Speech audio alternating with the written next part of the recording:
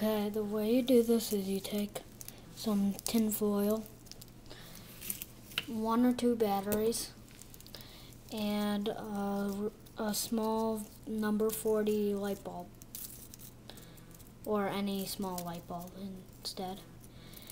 Then you wrap the tin foil around the light bulb and put the one battery onto the tin foil on one side, on the negative side, then on the positive put the light bulb on. And then if I turn off the lights,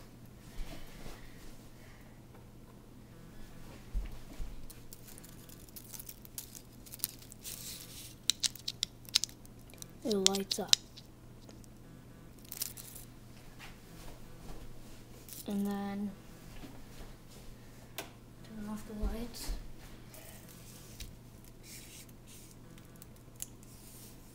And then the more batteries you put on, the more the light bulb will have more power.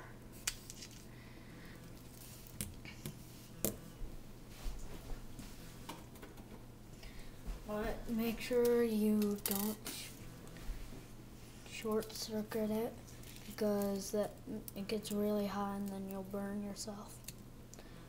With tin foil it doesn't get as hot, but if you use like copper wire or something, it gets really hot.